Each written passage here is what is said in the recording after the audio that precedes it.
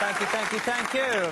Okay, well, my next guest, well, their lead singer has described them as the loudest folk band in the world. They've been together for nearly 30 years, sold over 130 million albums, won a record 22 Grammys, and are in the country for their first national tour in 8 years. On stage, as we speak, in Brisbane. I had the pleasure of catching up with them yesterday for an exclusive chat with Larry Mullen Jr., Edge, Bono and Adam Clayton. U2!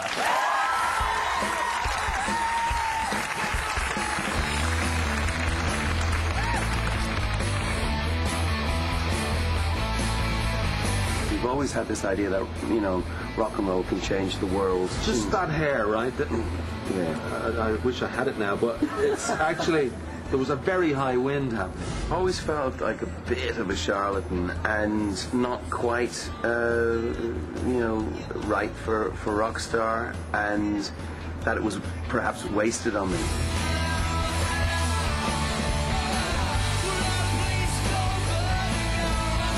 Gentlemen, how are we? Very good, I think. On the as we speak, the eve of your Australian tour, the first one in 8 years. How does it feel to be back? Well, I was just saying there, it turns out it's not like riding a bike, and you can fall off, and it could be interesting the first night. Yeah. But you know, this is there's some things you shouldn't get too good at. So you do still get nervous? Yeah.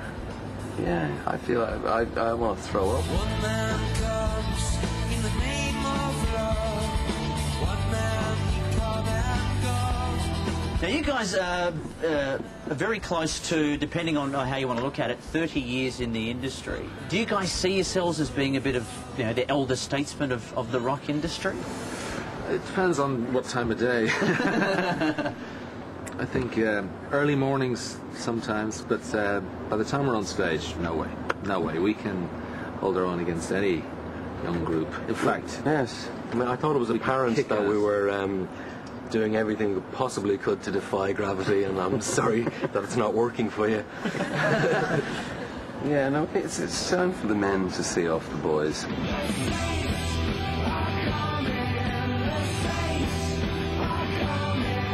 Now, the clip for The Saints Are Coming, I think, sends a very powerful message, and I would assume that's an intentional thing. And do you often wonder or worry about making too much of a political statement at times? Oh, yeah.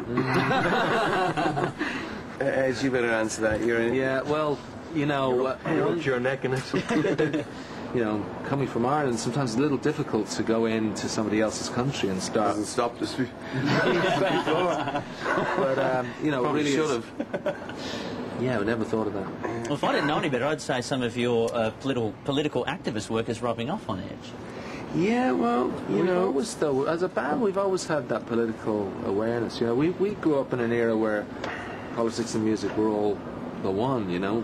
The Clash were the band that we looked up to a lot, and Bob Marley. You know, there was no separation, really. You just put everything into your songs. John Lennon was a big inspiration. I mean, religion and politics are the two things you're not supposed to talk about at the table. That's all we talked about in our house.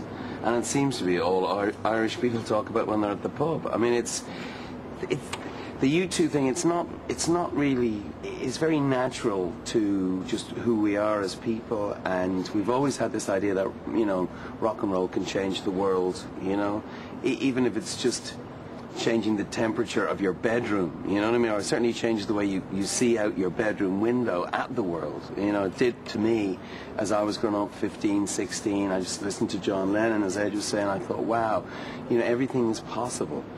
And when I got this music in my head, you feel everything's possible. And so much more is possible than you imagine. Well, Larry, take me back to the day you put the ad in to get all the band together, that first day when everybody turned up to your house. What was it like? Just tell me who the best guitar player is. I mean, it was a punt. You know, it was like my old man was tired of hearing me bashing away upstairs on my own.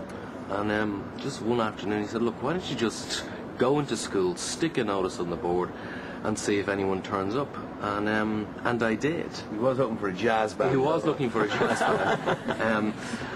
And I think...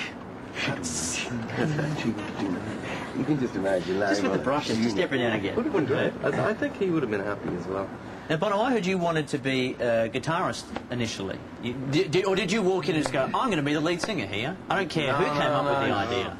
I wanted lead guitar, lead singer, manager, roadie, you know, anything, anyway. The lead bit. That's probably right.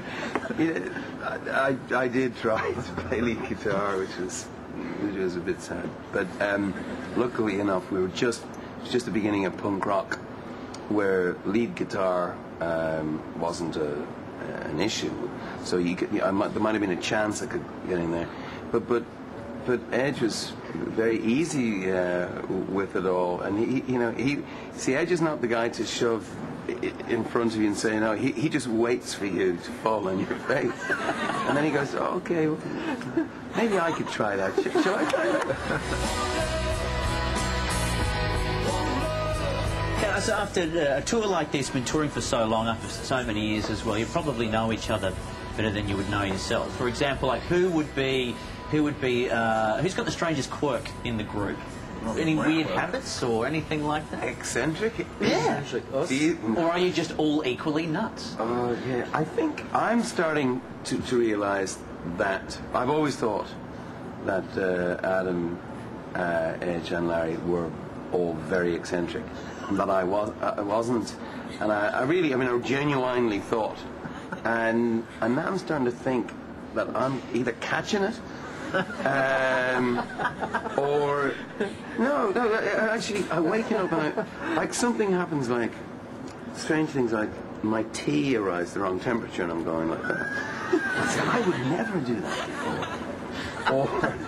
Or I think I might be catching some of this thing, like Rockstar disease. Yeah. Yeah. No, it's People, it's very contagious. Yeah. Yeah, so I think it might be happening. I think we might be all getting a bit odd. Well, how do you guys deal? I mean, obviously Bono's got a lot of his own stuff going on. How do you guys, as a band, deal with him off gallivanting, saving the world? I think we're very lucky to have someone who does it so well and so elegantly. Elegant. Elegant. That's It's nice. not a word. I just like the fact we got the word gallivant and elegant together within a couple of minutes. Yeah, no, it's just, I mean, it's obviously not an easy thing to do. And Bono is very good at doing it. And it's great to have someone in your band that can actually do that, because it's something that collectively we all kind of support. But somebody actually has to go and do it, and he's the man to do it, and he's good at it. It's just worth remembering that the reason I get to see popes and presidents and politicians is not because they're listening to our music. It's because they're listening to our audience. They're afraid of particularly the age group 18 to 30, which is the rock audience a lot of the time. And that's the people who often haven't made up their mind where they're going to vote. And so they want to placate me because they want to placate our audience. That's what's going on. That's really what's going on.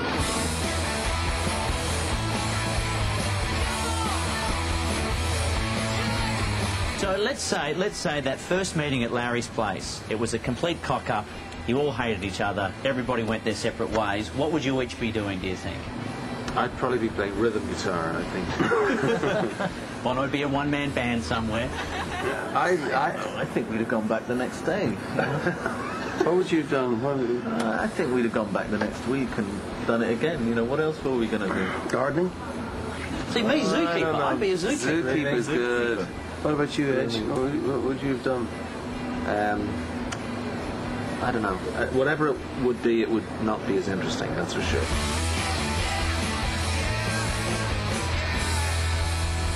A big thank you, you too.